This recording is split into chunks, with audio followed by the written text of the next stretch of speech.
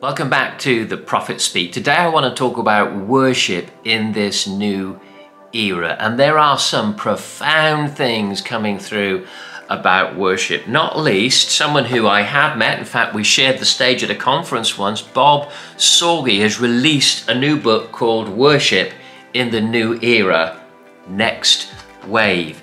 And he does a brilliant job of taking the reader through the history of, let's say, spirit-filled worship since about the 60s and how it's developed, and periods of spontaneity, or when musicality became stronger and stronger, and even stagecraft as it's become stronger over the years.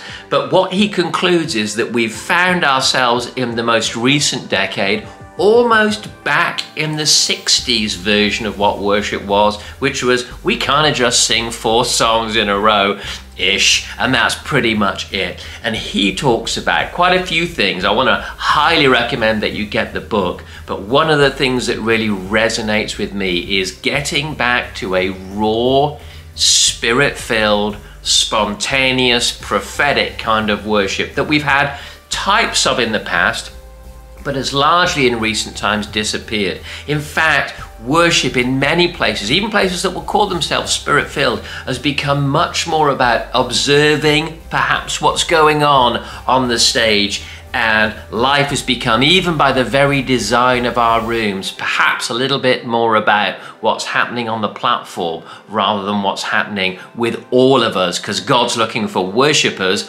not worship leaders. I read this the other day. I don't even know where it's from, but it just resonates with some of the things that I think God is correcting in the body of Christ today. Listen to this. It says this: the 16th century reformers shared a deep underlying concern that late medieval worship had become a kind of spectator event. The congregation was largely passive. Worshippers, if they could be thus described, were essentially observers of the drama of the Mass and listeners to the words of the choir. The service of divine worship was not an event in which the congregants were participants so much as spectators. The quality of worship was therefore measured not by the holy joy of the worshippers, but by the standard of the music, the excellence of the singing of the choir, the aesthetic impressiveness of the drama of the Mass with its vestments, bells, incense, and of course its Latin. Worship was, for all practical purposes, done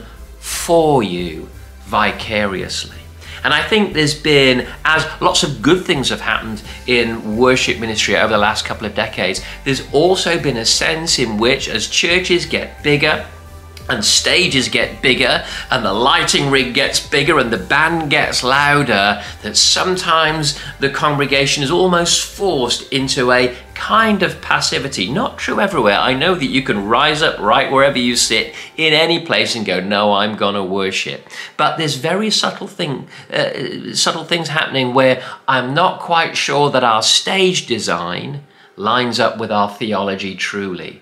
What we really want is an uprising. And this is what happens in revival. An uprising of the people, the body of Christ, rising up in worship and in praise and in following the Holy Spirit, almost like a murmuration of starlings as we move together, led by the Holy Spirit. I believe something radical is happening in the area of raw, spontaneous worship from the body.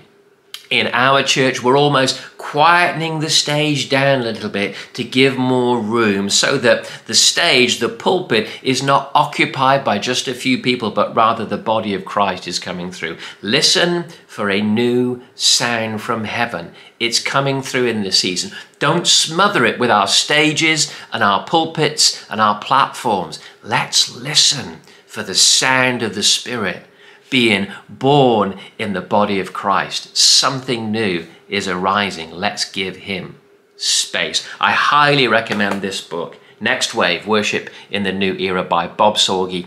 The link for it will be in the details of this little program. I hope you got something from that. I keep uploading these every day at midday at the moment, but if you want to get the full prophetic word straight away, come and join our online learning community. the Tribe. We've got 700 modules of teaching on the prophetic, leadership, worship, creativity, mental health, all kinds of stuff, just to help you grow in God. We got Zoom sessions together. We got books that you can receive. There is currently 50% off the annual memberships at the Tribe for tiers 1 and 2. Come and join us and let's grow in this prophetic journey together. Hey, but if not, see you midday tomorrow and let's have a remarkable time listening to God's voice.